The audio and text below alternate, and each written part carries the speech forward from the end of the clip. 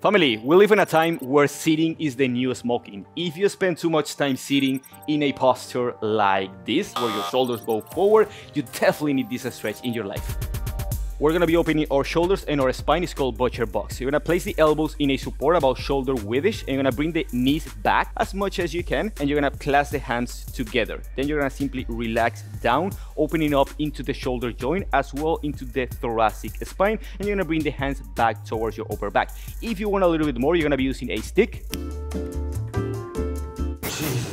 And ideally, your hands are going to be wider than your elbows to work on the external rotator, and simply relax into the stretch for 60 to 120 seconds. That's it, family. I really hope this stretch helped you fix that posture. Move mindfully. We love you.